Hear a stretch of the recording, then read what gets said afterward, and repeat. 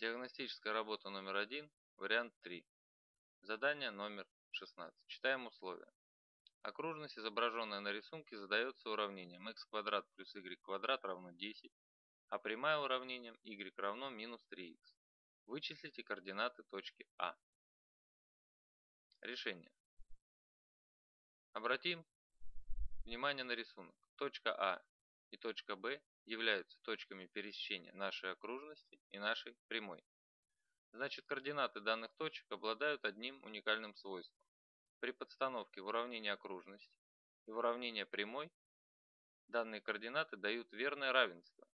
Поэтому, чтобы найти их, нужно решить систему следующего вида. X квадрат плюс y квадрат равно 10 и y равно минус 3x.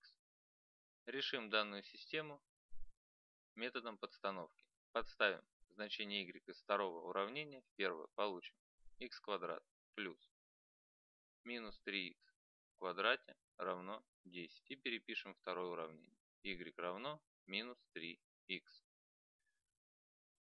Первое уравнение — это у нас уравнение второй степени с одним неизвестным. Решим его, получим x квадрат плюс 9x квадрат равно 10. 10х квадрат равно 10. Разделим обе части уравнения на 10. Получим х квадрат равно 1 и х равен плюс минус 1. Подставим полученные значения х в нашу систему. Х равно 1 и х равно минус 1. И перепишем второе уравнение. Данная система будет равносильно совокупности двух систем.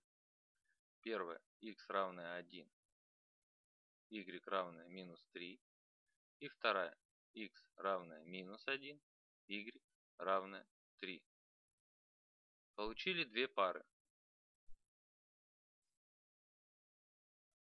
1 минус 3 и минус 1, 3. Данные пары — это и есть координаты наших точек А и Б. Нам нужно найти координаты точки А. Заметим, что абсцисса точки А положительна, а ордината точки А отрицательна. Поэтому из этих двух пар подойдет первая пара.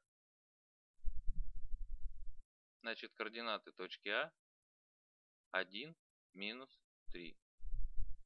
Это и будет ответом.